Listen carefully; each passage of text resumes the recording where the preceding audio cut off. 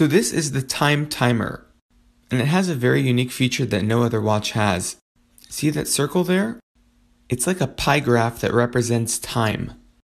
You specify the amount of time that you want. We'll set it for 8 minutes. And now this magenta looking pie, that represents 8 minutes. And you press start to do a countdown.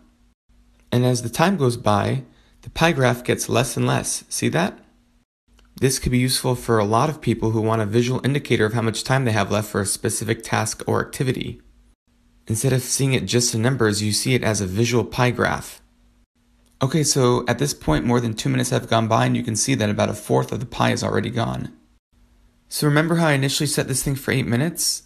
Well, now we're past the 4-minute mark, so you can see about half the pie is gone. So again, when we began, that full pie represented the full 8 minutes that I initially set.